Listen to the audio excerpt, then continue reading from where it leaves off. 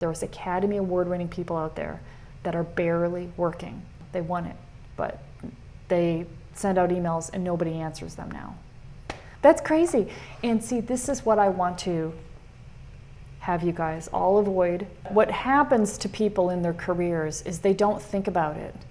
They just take the work as it comes in, and they might be working with, it might be fine, you know, they might be working with the same people for years and years. They're working for a production company that keeps hiring them, they're making decent money on their downtime, they're like out there having fun, you know, living a good life, right?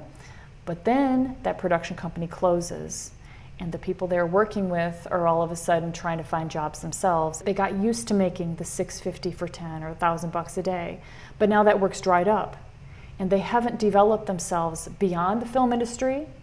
People that stay in their one job, their one production company, now it's been 10 years, they're used to making $650, and then all of a sudden the director retires, or they start shooting over in South Africa. You know, something happens where all of a sudden that work dries up, and you're used to, and your whole life is built around that $650 a day, making 100 grand a year. Maybe it's not what you really wanted to do. Maybe you were doing sports or whatever this person was doing, and they really want to get into features.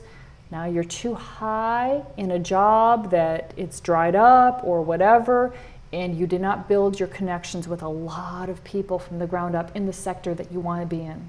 So now I'm in commercials, you guys. You know, I'm in commercials. When I was did National Geographic stuff and Discovery Channel stuff, I had a very wide net. And that was very good for me, because if it dried up here, it would come somewhere else. If I screwed up on one job here, I have other people.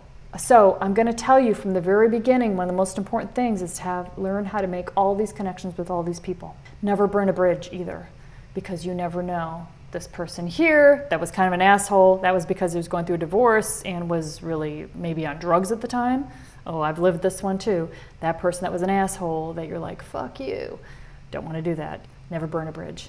Because they'll pop up after rehab and be like, oh my God, I'm a runner now. Now I raise money for charities. But you were not nice to me when I was in my bad area. So now you're done. You know, I don't want to work with you. So that's why you never want to build a bridge. People go through stuff all the time.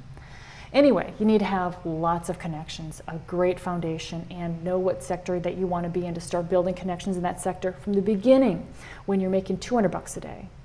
Okay, because once you're making $650 a day, now your options are limited. You don't want to go back and make the 200 bucks a day and start all over. So this is why you want to start this right now, from the very beginning. Right, with a lot of people, knowing you, positive, making connections, knowing more than everybody else, doing better than everybody else, getting pulled in these jobs from the very beginning, with all these people talking about you, liking you, knowing you, referring you. This is not difficult. It's just an awareness thing that you're doing. It's an approach thing, the way you're doing it.